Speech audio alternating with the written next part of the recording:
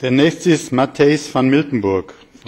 Yeah, thank you. A question or an issue I will raise in Dutch about resting times, perhaps relevant at this time of the day, but it is about resting times in the road transport sector.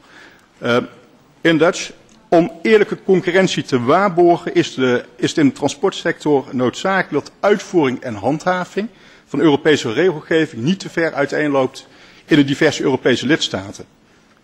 In de afgelopen maanden is gebleken dat het daar nogal eens aan schort. Een duidelijk voorbeeld hiervan betreft de rij- en rusttijden voor chauffeurs in het wegvervoer.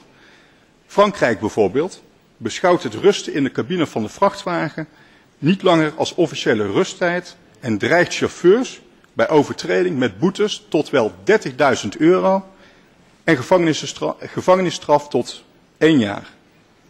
Dit terwijl in de omliggende landen van Frankrijk rust in de cabines gewoon is toegestaan.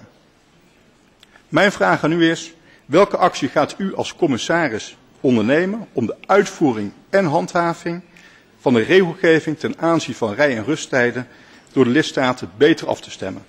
Dank u.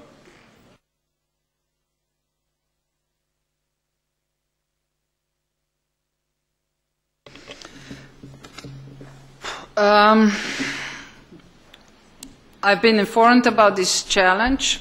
All I can tell you right now, because I really don't know how that came about. So I will have to first get better information of how the France and Belgium came about to impose such rules.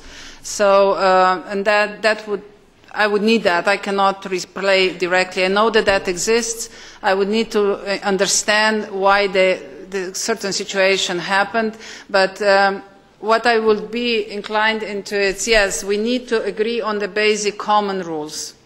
And what they're going to be in the future, let's see. Let's see really what the needs actually are, what can we provide, and then I will act upon. But all I can say is I'm aware of the challenge, but I don't know enough in order to give you like a solution to it. I'm really sorry for that.